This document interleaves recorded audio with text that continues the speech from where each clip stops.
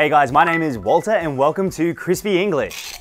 I'm sure you have been in many awkward situations where someone is next to you and you don't know how to start the conversation.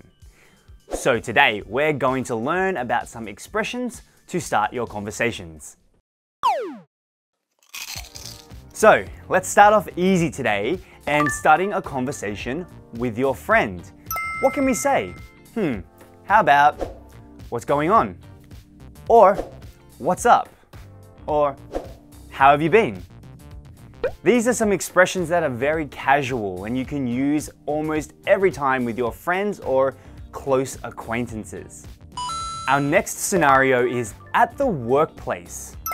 Have you been in that situation before where you're in the elevator and it's very awkward when the coworker is next to you and you don't know what to say? Here are some expressions you can use.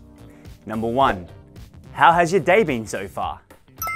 This is a common expression we use just to talk about someone's day.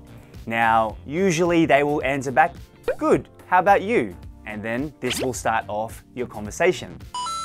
Another way to express some ways to start your conversation will be complimenting. Complimenting is really good. As an example, oh, I really like your shirt. Where did you get it?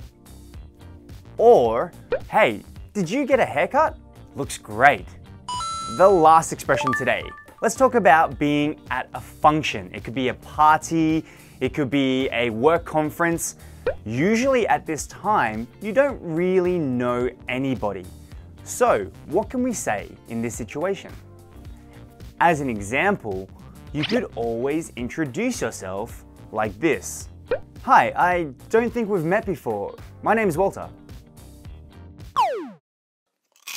Hopefully this will help you a lot with starting a conversation and you won't be in those awkward situations anymore. Always remember to like and subscribe to our new channel and we will see you on the next episode. Bye!